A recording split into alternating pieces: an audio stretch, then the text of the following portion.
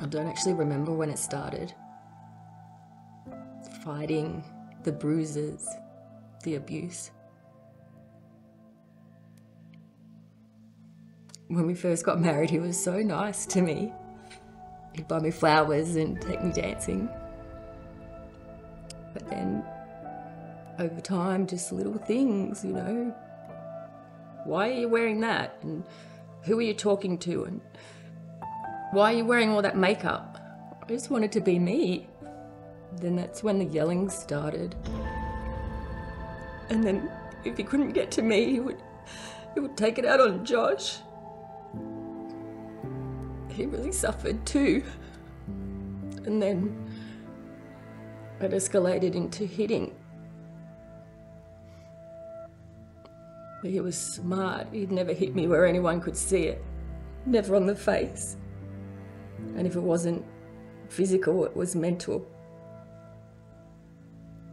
I couldn't go anywhere. I couldn't do anything without him asking me, who was I talking to? Who was that man? Why was I looking at him? What were you wearing? It was just constant. It was just a cage that I couldn't get out of. I remember when it started with me. Dad would always ask me if Mum was talking to other men, whether it was my teachers, friends, my soccer coach. He would always ask me what Mum was doing while he was at work. If I stuck up for Mum, he'd get angry and he'd throw me around. It really only stopped when I got older, but I still hear them yelling all the time. I knew Dad was hitting Mum, and I hated feeling hopeless. It was obvious Mum was always scared of him. That's what I remember anyway. I wish I could just hide away, just Josh and I. But I don't know how. Where do I go? What would I do? Josh is trying to protect me now, but that just gets us both hurt. I'm so tired, and I've got nothing. I've got nothing left. How do I pay for rent and bills in the car?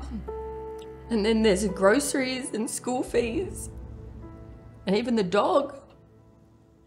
I just want him to stop. He's finally gone for a few days with work. I think Mum's going to leave him, but she's scared. She's scared that he's going to come after us, do something to us.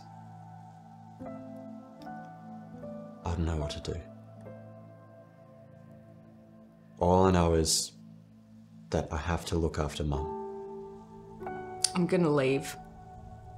I'm really scared, but I'm gonna leave. I don't know where I'm gonna go yet, and I don't want to tell my family and friends. And I don't have any money, but I'm gonna leave. Hi, my name is Claire. I want to leave my husband, but I'm really scared. I know you're scared, but there is help out there for you. Are you okay? I'm not sure.